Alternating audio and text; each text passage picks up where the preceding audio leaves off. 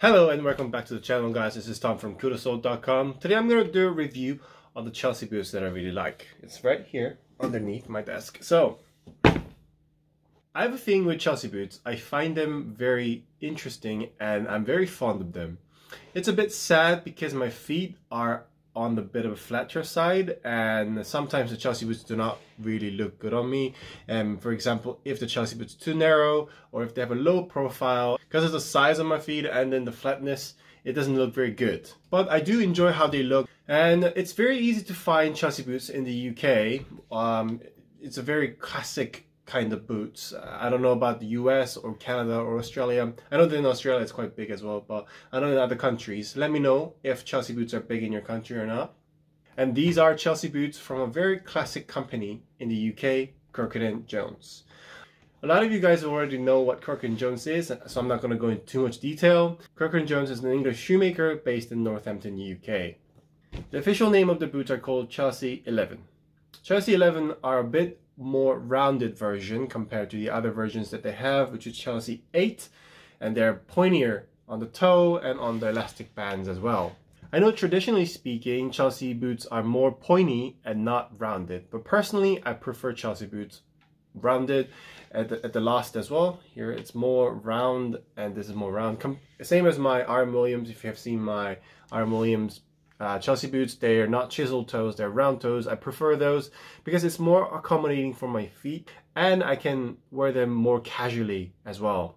Let's go into the upper design. Chelsea boots always have two elastic gussets on each side, and they do not have a secured fastening method. You gotta just rely on the elastic bands.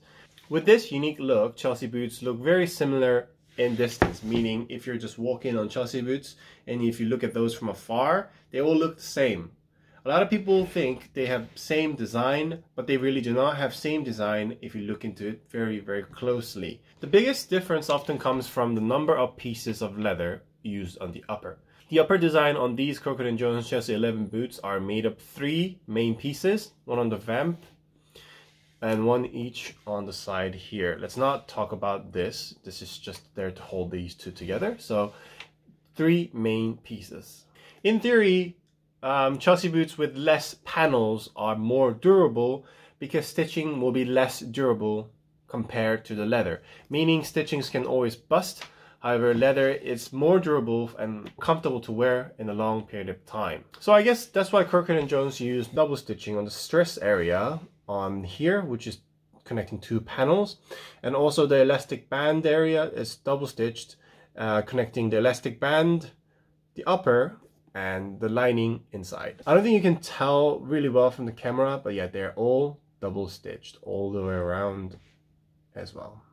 The leather itself is not very thick. The upper leather is dark brown Scotch grain leather. The Scotch grain is a very good and very popular quality of leather, and they're not super thick. Crockett & Jones do not disclose their leather sources, but they said it's European calfskin. The upper leather is supple and feels strong at the same time. Meanwhile, it's not very thick. I enjoy the rolls that the soft grains leather creates. From my experience, I have had shoes that is made of grain leather, but it's too stiff. I'm not going to say which brand, but sometimes they're too stiff. If it's too stiff, it does not have any joy of wearing, and it does not create good rolls like this. But the leather on Chelsea 11, the soft grain, is very soft and comfortable to wear. I'm going to emphasize a lot on comfortable in this video because these boots are really comfortable. The elastic bands feels strong but not too thin, as you can see. I have had previously a terrible experience with some brands that the elastic bands just gets destroyed. I'll put a link on here so you can check it out if you want to. It's one of my very old videos, so you guys probably won't like it, but you know, if you're interested. The boot has 1 cotton pull tab on the rear side, which helps to put on the Chelsea boots. Chelsea boots do need pull tabs because it's super hard to put it on. It doesn't make any sense how you're going to put this on without a pull tab. It will be very hard. And I guess because the height of the boot is lower than other Chelsea boots, they only need 1 pull tab. And some Chelsea boots have pull tabs here and here so that you can open it up and put your feet in. But these do not have a high neck so that you don't have to do that. Which is, to be fair, is not a bad design, and I do enjoy pull tab being on the rear side. So let's talk about the outsoles. These Chelsea boots 11 are made of Vibram Carrarmato outsoles. I believe Carrarmato is an Italian word for tank. It also means somehow rubber outsoles. The design has rubber studs everywhere to support your walk. I found them very comfortable, the outsoles very comfortable and light as well. It's almost a light version of a Commando outsoles. I do not have any complaints about these except that the logo is very ugly here. However, it doesn't really matter because it's at the bottom of the outsole and also it keeps the job done. Crockett & Jones has used these Vibram Carrarmato outsoles in a lot of their new models that they have put out this year, last year, the year before. And I think the low profile on the Carrarmato Vibram keeps it more casual, and I think it's suitable for people who hate chunky outsoles but still wants a good traction on their boots. And of course the boots are 360 Goodyear welted all the way around, which means they can be refurbished by Crockett & Jones or any other cobblers if you want. The insoles are leather with the Crockett & Jones logo, as you can see, and the lining is also very soft leather as well, giving you a very big comfort to wear, everything being leather on the upper design except for the elastic and the cotton pull tab. In terms of sizing, Crockett & Jones do not offer wider width when you buy boots or shoes, which is a bit of a shame. I heard that you can ask during the MTO, but their stock models do not have different width sizing. Crockett & Jones has used 335 last for Chelsea 11, which is a pretty generous last, but not too generous. These are size 11 and they do feel great, but I feel maybe a half a size down and a width up would have been a dream. So I guess that concludes it's tiny bit longer and slightly narrow for my liking. However, it's not noticeable or uncomfortable. I'm not complaining. It's actually really comfortable to wear, but maybe it would have been nicer, let's say.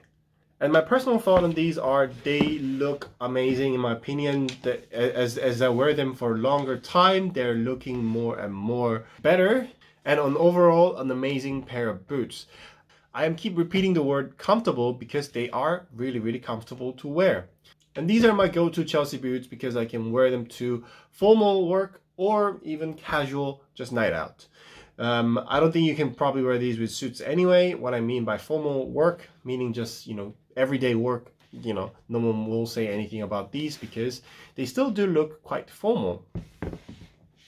And I know that some people will say, oh no, they're not formal, but what I mean by that is it's suitable for the office rather than high-end formal where you have to wear tuxedo and black tie and all that formal stuff. The price on these Chelsea 11s are currently at 500 British pound. That gives you around $600 US for my viewers from the America. And Crockett & Jones, upped their price recently. I say recently, like a year ago. But are they worth the price? I think they are, of how comfortable they are, and also very good quality leather. Everything is amazing, and I do feel like they're durable and also light as well. I think you will most definitely wear these for a long period of time, and I don't think you will be disappointed. Some people have mentioned before that they feel like the rolls on the leather gets very rugged quickly. In my opinion, that could be a good thing because the leather on the upper is almost getting molded to your instep and giving you a more comfort as you wear them for a longer time.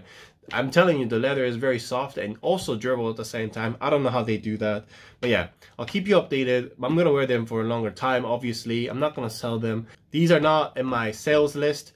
I am selling some of my boots to other people, Abbott's shoes, for example. But yeah, these are on my list where I'm gonna wear them for a longer time.